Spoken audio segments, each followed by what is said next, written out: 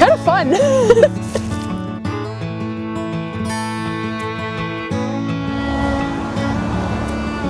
I'd say the biggest challenge is being away from home.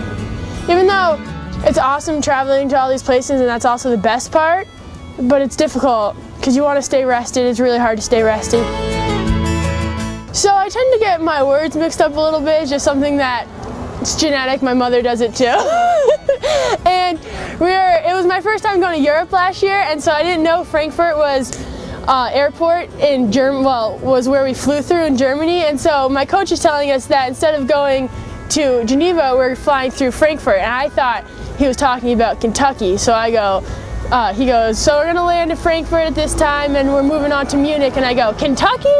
And everyone just stared at me like I was crazy. I was like, well, it's the capital of Kentucky, why are we going that way? It's the opposite direction. And he's like, Germany, Julia.